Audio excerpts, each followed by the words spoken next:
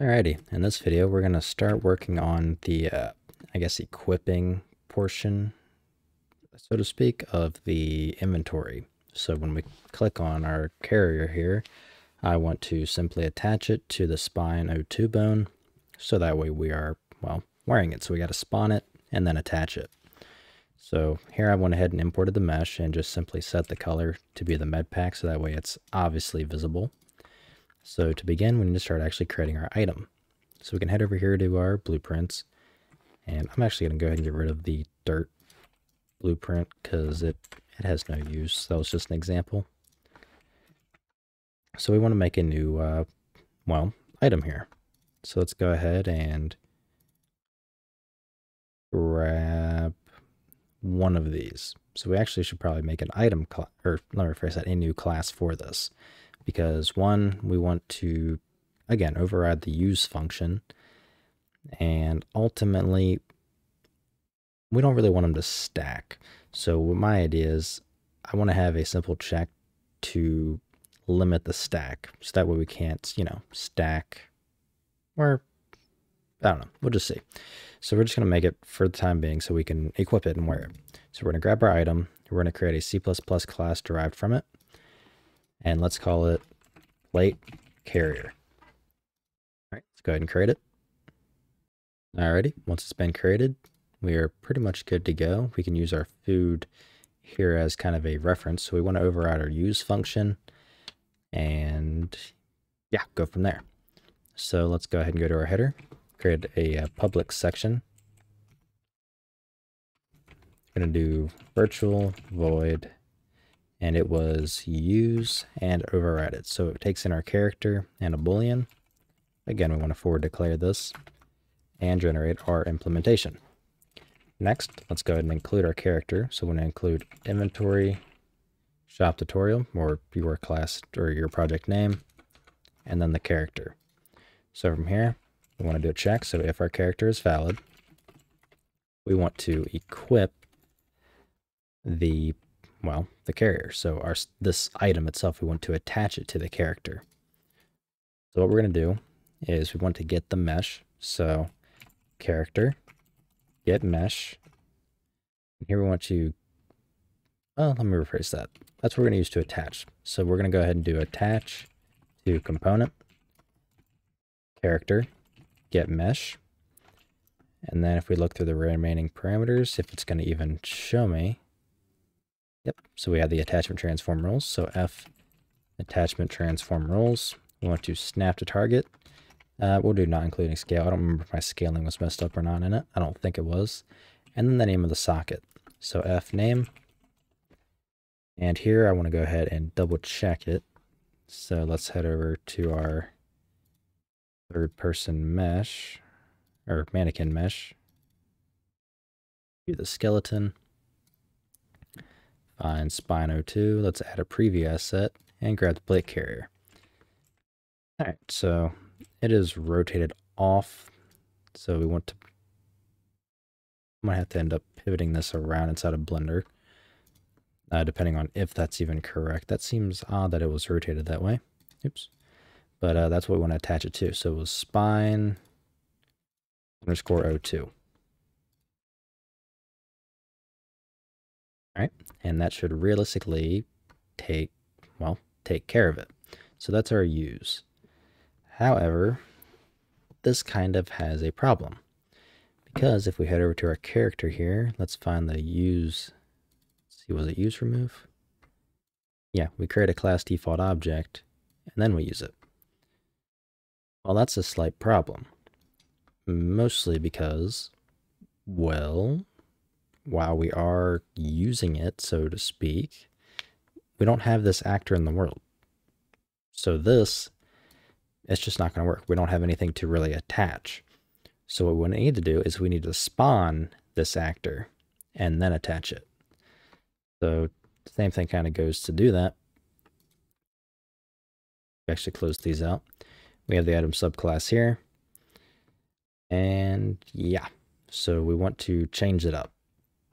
So what I want to do is, let's see, I didn't think this through fully. I kind of want to do a check to see if this item is, well, wearable or equipable.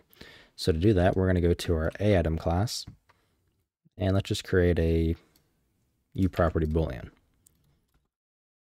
So bool B is equipable, assuming that's even spelled right. And go ahead and go to the constructor here, and we're going to set that equal to false by default. And then we want to go to our plate carrier here. We want to create a constructor.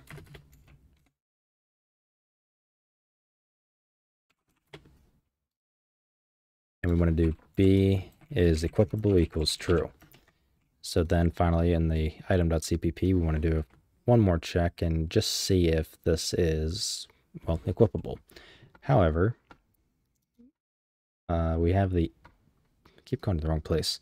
We are currently going through and, well, yeah, we're using T subclass stuff, so scratch that. We actually are going to be fine there. So let's go ahead and create a function that returns a boolean. So bool is equipable, and we just want it to return B is equipable, and that's it. So we're just going to call this. So we're going to create the item default object, and this is where we only want to do it on the server. So let's see, we go through, we by default handle it that way. Let's see, use remove item. I feel like I'm in the wrong function here. Don't we have a function just called use? Yes, use item. So if that's valid, it is not the shopkeeper. We call use remove item. And we pass in the item subclass. If we're not, let's see, if we're not the server, we are kind of doing the same thing. Okay. So we'll handle this from the server at first. So if it's not the shopkeeper, we call use remove item. Ready? So if use item, that should obviously be true in our case. So we create the default object. Let's do a check. So if item CDO is equipable, we want to do something. Otherwise, we want to just use the item like normal. So if the item is equipable, we want to spawn it and attach it. So let's go ahead and do a get world spawn actor of the type A item, passing in the subclass, which is item subclass, and then the spawn parameters. So F actor spawn parameters. Spawn params. Spawn params dot owner equals this. And here, let's just pass in those spawn parameters. And I want to store this actor. So let's do if, let's see, we're going to return a item. If all this is valid, then what we want to do is go through and let's see, come on, what's my brain thinking? We want to go through and want to attach it. Sorry, my brain's kind of off right now. It's 2:40 in the morning. So item attached to component, get mesh, F attachment transform rules. We want to snap, not including scale, then F name was what was it, spine underscore 02, I think. And we should be good to go. So again, I only want to do this on the server, so I only want to spawn it and attach it on the server. So if it's equipable, we want to do check. So if has authority, so it only runs on the server. And hopefully everything else should work all the same. So let's give it a try and just kind of see roughly what happens. So let's close everything down, recompile and relaunch. Alrighty, so we have a compile error on line 249, which is where we define item. So we just have to go through and rename it. So let's do spawned item as the name instead, then go through and recompile and relaunch. Okay, once we're back inside the editor, let's find our plate carrier, create the blueprint class, throw it inside of blueprints, and call it BP underscore plate carrier. All right, let's give it the mesh. So that's our example plate carrier right there. And we should have a boolean somewhere is equipable, which we want to set to true. That's already good by default. Then the item class, which is again plate carrier. The item image we don't have, so I'm just going to put this normal map for it. Compile and save. Okay, let's drag and drop this into the world. I should probably actually check and make sure this has some form of collision. Oh great, how can I even see it in this? Go there, simple collision. Okay, that's interesting how it generated it. All right, let's go ahead and pick it up. Here we have it, we click it. And we are having some issues with collision. So let's open up that blueprint there. I guess it kind of means it works because we have collision screwing with us. So let's click on our mesh, go down to collision. Block all dynamic is set, so let's set it to custom. And for pawn and physics body,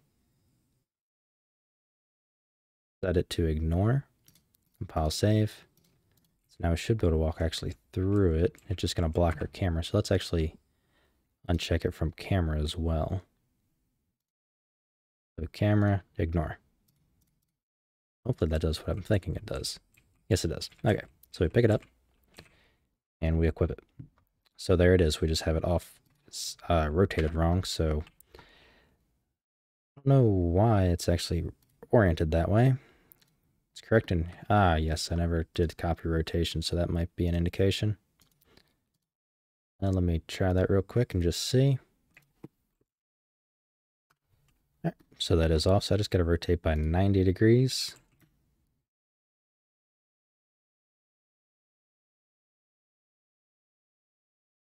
And apply the rotation, attach it, then we're good to go. All right, let me re-export this out real quick and re-import. All right, so rotate it over, and I guess technically we could spawn it back in the world and rotate it back up. We could just rotate it when we actually go to attach it, but that's not all that big of a deal. So we pick it up, we can equip it, and we now have our plate carrier with nipples poking through on our guy. So that actually that still looks a little bit off. Is it? Oh, no, that's about right. So yeah, that's attached how we need it. We now have our plate carrier set up. He's wearing it. We have an equipable item on our chest. So basically from here, this is where you would want to do a couple different things. Ultimately, this should kind of take care of itself when it comes down to dealing with things like projectiles, if you have it set up, you know, to make use of it. And what I mean by that is whenever a projectile hits something, this is something you would want to be penetratable, or hit or miss, I guess. Again, it depends on your system. But let's say it's, you know, just level 3 body armor. And then let's say we hit it with 855. So it's most likely going to penetrate through. There's a chance it'll stop it. So you would have, when your projectile hits or your line trace hits the plate carrier, you would have it do a check and just maybe make it random or go based off of the durability of the plate carrier or the plates inside of it, again, depending on your system. And if it penetrates, half the speed or half the damage, something like that. Again, it's really up to you. So that's just an example here. This is where you would go through and you would add on, like, you know, a backpack, for example. And I don't know if I showed how to do that in another tutorial, but when I press I, for example, I could do a check. And if I have a backpack, I would expand this. So I would just add more slots in and that sort of thing. So the functionality is really just up to your imagination there. But again, that's how you would go through and equip it. So to sum up what we've just done, let's start kind of from the beginning. So we pick up the item, obviously. So you should be familiar with how that works. Pick it up. Here we have the item. When we click it, this function here called use item gets called. So that takes in the subclass, the shopkeeper, and a boolean to determine if it's a shop item. So we do a check. So obviously if the class is valid, then we want to proceed. If not, we don't want to do anything. And here we want to do a check. So if we are on the server, we do a check. So if the shopkeeper is invalid, meaning it's part of our inventory, we want to call use remove item. Otherwise, we handle it on the shopkeeper. So here we want to call, because we're the server right now, we call use remove item, which we simply go through, obviously do things like checking and seeing if we already have the item, or actually if the item exists and all that fun stuff. If so, we use the item. Or sorry, if we have it set to use item, we go ahead and, well, we make an attempt to use it. So for example, money, we don't use it in this fashion, so this is false, we don't even bother with it. So there we can go through, we can create the class default object to check our Boolean, and if that class is set to be equipable, then we want to go through, spawn it, and attach it to wherever we need to attach it to. So ultimately, if we wanted to, we could have a function inside of spawned item that handles the attachment for us, but ultimately it would just consist of this line here, so I'm just putting it here for example. So that's one thing you could do there. Other than that, we're not really doing a whole lot different. I want to go ahead and do a quick check and see if this works on the client. So let's give that a shot real quick. Client, I'll pick up the carrier. Click it. All right. Had a little bit of a lag stutter there. Not sure what that caused, but it is replicated because of how our system works and working. So that was the benefit of, going, I guess, kind of the route we did. So it's very easy, as you can see, to add new items and really expand on the current system. Anyhow, that's going to be all for this video, and I believe all for this series, unless something kind of random gets requested, but a lot of the stuff that you would do on top of this is really just up to your game, how you want to implement stuff, and whether or not you're incorporating an existing system with it. So yeah, that's pretty much the basics when it comes down to a replicated inventory, a functional shop system, again, that's replicated, basic form of currency. This can all be handled, completely different fashion if you wish. And that kind of stuff. I've already talked about how you can sell items back to the trader. Everything is set up to be very portable and simple to use. So that's going to be all for this video. If you like what I'm doing and you want to help support me, you can find a link to my Patreon down in the description below, where I have a team deathmatch series just for patrons, as well as you get early access to nearly all of my videos. If you have any questions or anything like that, feel free to join my Discord. That's also linked down below, and I'll try to help you out. So I'll see you in the next video.